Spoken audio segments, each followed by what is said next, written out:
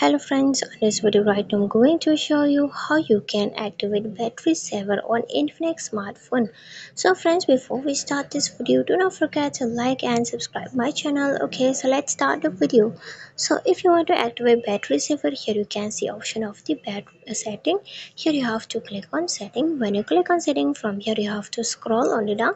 You just keep scrolling, and friends, here you can see option of the power marathon. It means related to power battery. Okay, power means you understand the about battery. Okay, so just click on power marathon. When you click on power marathon, from here you can see the battery setting. So just click on battery setting, and there is no option of the battery. Okay, battery percent, I mean battery saver. So just click on here advanced setting. When you click on advanced setting, from here you can see battery saver is off. So if you want to activate, just click on battery saver, and here just click icon, and your battery saver will be activated. And if you want to off, then just click on this icon, your battery saver will be off. Okay, through this icon.